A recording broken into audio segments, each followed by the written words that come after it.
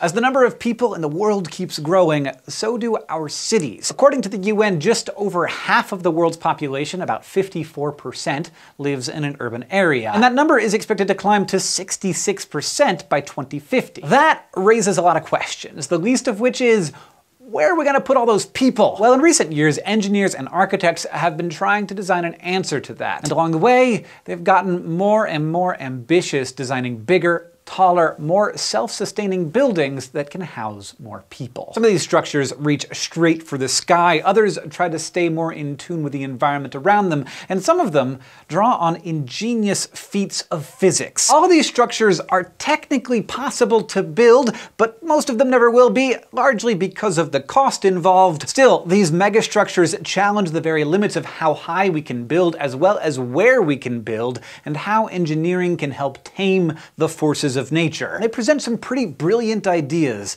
about how the cities of the future might look. Chicago is no stranger to tall buildings. Of the 10 tallest buildings in the US, Chicago is home to 4, but it could have been home to one that was taller than them all. In 2005, plans were introduced to build the Chicago Spire. At 610 meters tall, it would have been the tallest building in the Western Hemisphere, beating out the Willis Tower, also in Chicago, and One World Trade Center in New York City. The real genius of the building's design wasn't in how tall it was also in how it was going to beat the wind. Despite being called the Windy City, Chicago isn't the windiest city in the US. In fact, it isn't even in the top 20. But the winds coming off of Lake Michigan could still cause serious problems for a building that's more than a third of a mile tall. And here the main challenge is a phenomenon called vortex shedding. When wind hits a tall, flat, rectangular shape, like a skyscraper, it separates into 2 powerful gusts, with one rushing along either side. These gusts move around the structure and then turn back on themselves, creating huge whirlpools of air. These eddies end up pulling the building back and forth, causing a lot of stress on the structure. Which is why the Chicago Spire wasn't designed to be a rectangle. Instead,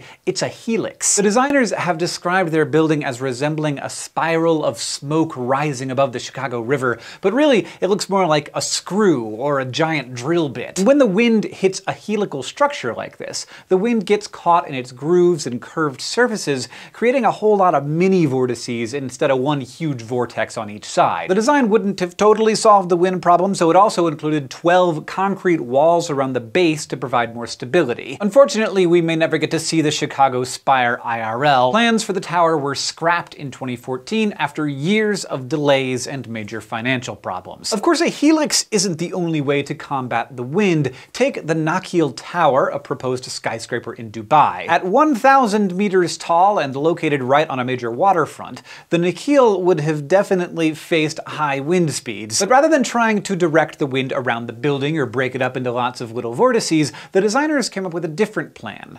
Just let it flow right through. They did this by incorporating vertical slots that ran the length of the tower and by making the building hollow in the middle. This basically created 4 separate towers standing in a circle, like an extremely tall donut cut up into quarters. With this design, wind could blow from almost any direction and simply flow straight through. For added stability, each of the towers was also connected to the others by way of sky bridges, which had the bonus of making it easier to get from one tower to the other without having to go all the way to the bottom. Construction began on the Nakheel Tower in 2008, but it stopped after a national debt crisis hit Dubai the following year. Jumping across the world to Jakarta, the capital of Indonesia, there's another proposed mega tower, the Jakarta Signature Tower. Jakarta has some issues with wind too. When you're dealing with megastructures, almost every building does. But Indonesia also has a much more pressing issue: earthquakes. Indonesia is located in the so-called Ring of Fire, a string of volcanoes and highly seismic areas that surrounds the Pacific Ocean. To make sure this 610-meter tall building could withstand earthquakes, the designers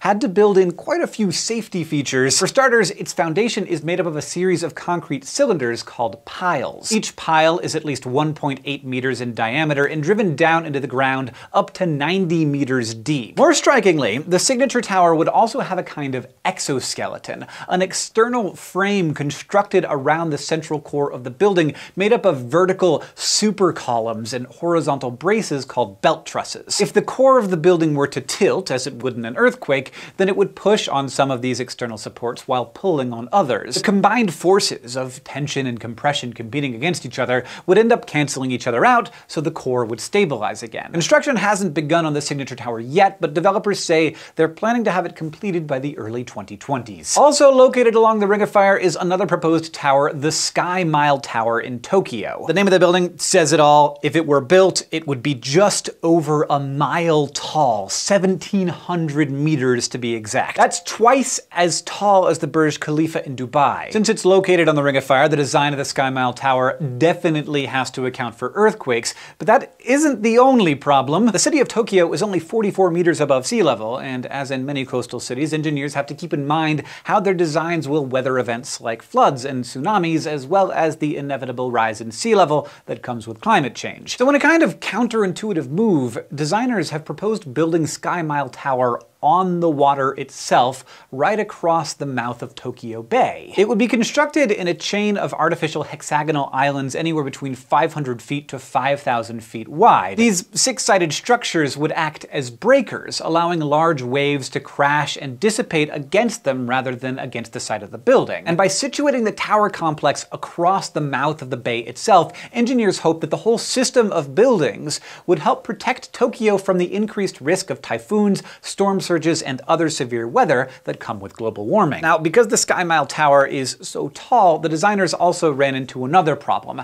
How do you pump the water that people need to shower and drink and do all those other human things all the way at the top of the tower? Sky Mile's designers came up with a pretty revolutionary answer. You don't. Instead, residents would get their water from cloud harvesting. This might sound like something out of science fiction, but the idea is actually pretty simple. You probably already know that clouds are made up of tiny water droplets suspended in the air. In order to catch those droplets, all you need is a net with small enough holes, something like a strong fabric mesh. When the wind blows clouds or fog through the mesh, water droplets get trapped, rolled down into a trough at the bottom, and voila, a captured cloud. Sky Mile's plans calls for water collection sites on every few floors where the captured water would be treated, then it would be delivered to the lower floors using gravity, eliminating the need for pumps. But as cool as this tower sounds, it will probably be a while, if ever, before we see a mile-high skyscraper in Tokyo. The design for the tower and surrounding islands was proposed in 2015, and a lot more testing and planning would need to be done before any construction could start. But even then, no money has ever been devoted to the project. The fact is, many megastructure projects that have been drawn up are mostly useful as proposals,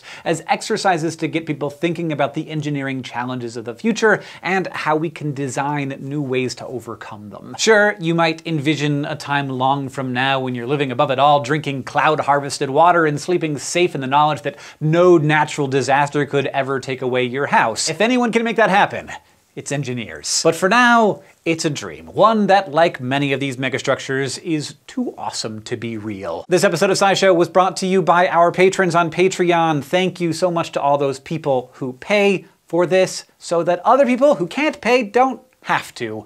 If you want to support us, by paying, you can go to patreon.com/scishow. If you want to support us by watching, that is also fantastic. You can go to youtube.com/scishow to subscribe.